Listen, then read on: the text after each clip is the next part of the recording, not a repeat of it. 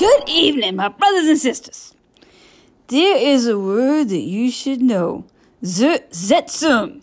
That is the name that the East German secret police force known as the Stasi gave to psychological manipulations. The Stasi would undermine a dissident's self-esteem and confidence by arranging for simple things like delaying applications being filed, having a pharmacy give the wrong medicine, starting salacious rumors, and even breaking into someone's house and rearranging their furniture or stealing their clothes. Individually, these were just petty annoyances. Taken together, the Stasi would drive their targets crazy, make them seem paranoid, and drive them to give up. Have the PR shills today read the Stasi instruction manual?